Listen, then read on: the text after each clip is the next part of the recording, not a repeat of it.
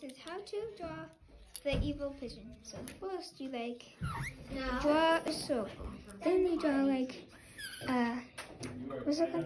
A rectangle and kind of connect those together. You have a choice to connect those together or not.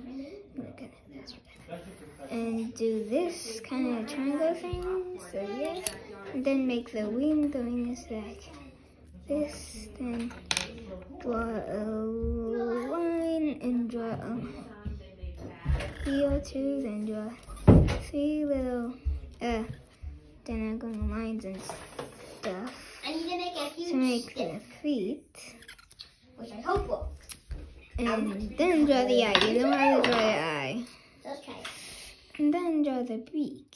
This evil pigeon is gonna be breathing fire. Wait, no. It's mad. It's gonna be breathing fire.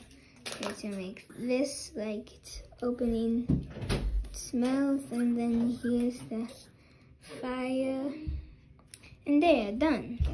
But if you want to color it, I'm gonna color it. So you need light blue. What's the light blue? We don't have light blue, so I'm just using the lightest blue. You've seen this blue. What's the blue? Oh, you do have light blue. I'll open it. I'm holding the phone. There you go. Evil pigeon.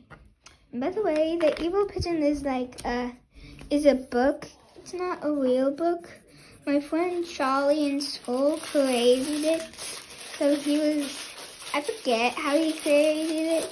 So yeah. Maybe you were listening to the pigeons. No, I never knew.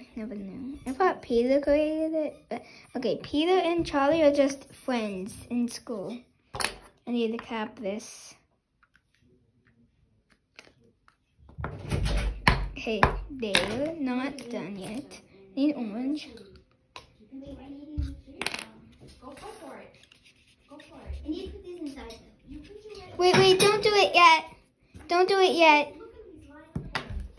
I'll get that later. And then you need okay, go. You can do yellow for the fire because beak is orange. There, that's how you draw the evil pigeon.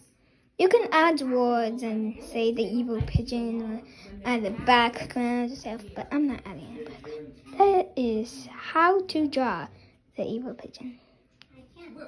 The end.